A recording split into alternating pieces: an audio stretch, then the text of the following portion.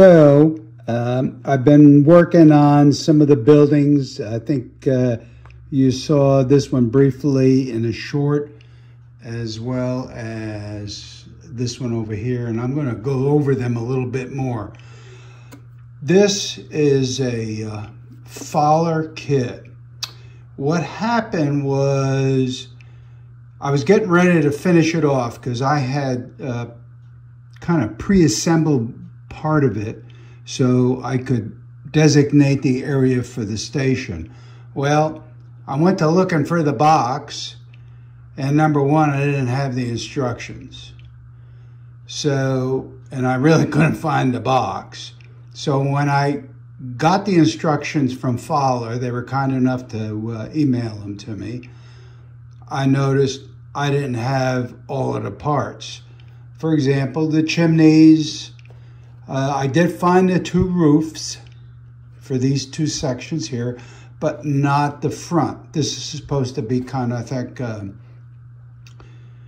glass kind of topped roof, a see-through roof. So I had to 3D print that, and then the posts are the Q-tip shafts. So that's why I called it modified. And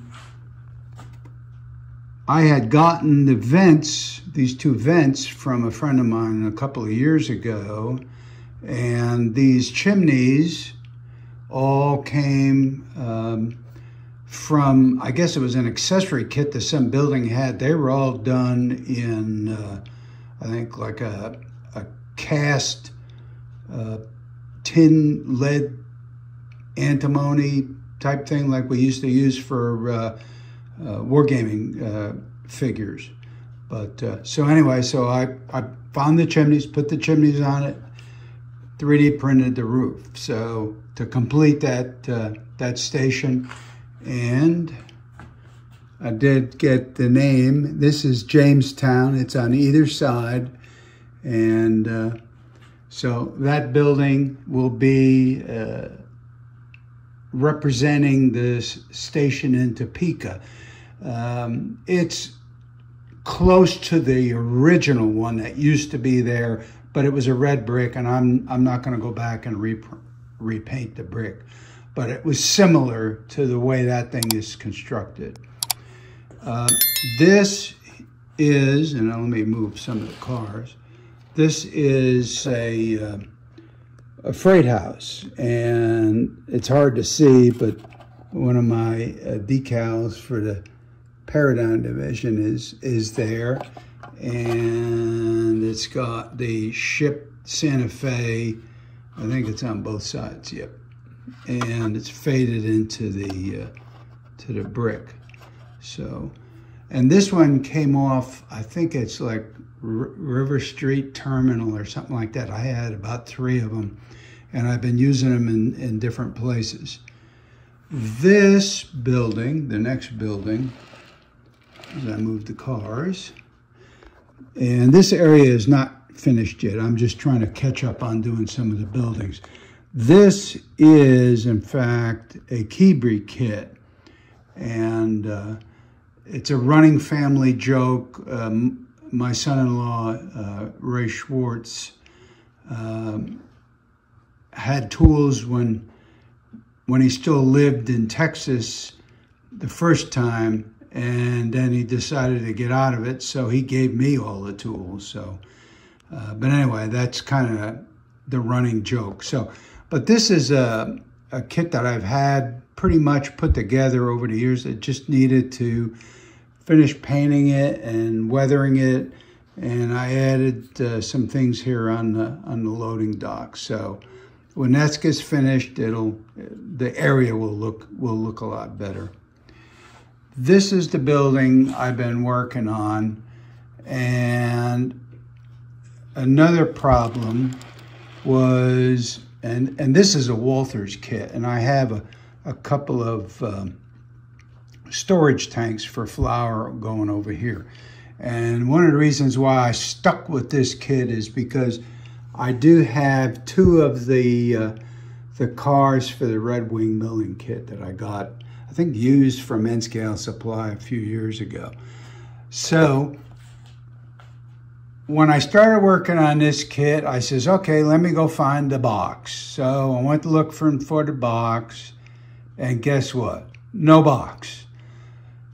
So I didn't have anything other than the main building, because that's what I had put together. So I didn't have any of these industrial dust collectors. I didn't have the pipe coming down, no roof, and none of these 3 decks. There's supposed to be a ladder here, but I didn't want to do the ladder.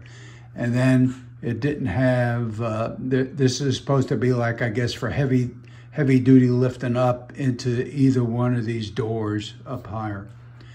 But that's, if you look at the picture, that's pretty close to it, other than the ladder missing. And I guess there's supposed to be a chimney here, but I don't want them too high to block the Tulsa station. But anyway, what I had to do is I had to 3D print the roof and the industrial dust collectors and the frame that goes around it, and also the 3 decks here and the railings. The railings are the same as what I put on the tank car loading docks. I just shortened them up. So anyway, that's the one I just finished today. It's been here a while. It looks nasty. It's just the way it is. It's an old industry. So this building, that building, and the station are essentially done for the time being. Because I do need to do the area around it, and I got to finish the 2 storage tanks for the milling company. So the next 2 buildings, this is a storage building. Used to be an ice house. It's actually cut in half. So I'll be working on this one and this one. But for the time being, this area is done. And I had a couple of my subscribers had commented that they'd like to see the buildings a little bit more. But the nice thing about having a 3D printer is that when you're missing parts, like here and on this station, you can go back and make them yourself. I would have bought another one of the Redwing Milling, except for the price. I mean, I printed those things for 15 cents, something like that. And a new building's like $40, $50. And this one over here, to get the missing parts of this building, now costs $94. And that was probably about the same price. I mean, all this other stuff, the chimneys and things, I already had those. And so it's just the cost of printing the roof and pieces of the Q-tips that I already had in a box in my office. So, but anyway, that's where we are for now. And I can't use my Bamboo Lab A1 right now because there's a recall on the heating element for the print bed. And that's supposed to be coming out sometime the end of next month. So in the meantime, I'm using my Anycubic Vyper for doing some of the work. So anyway, we'll see you next time. Bye.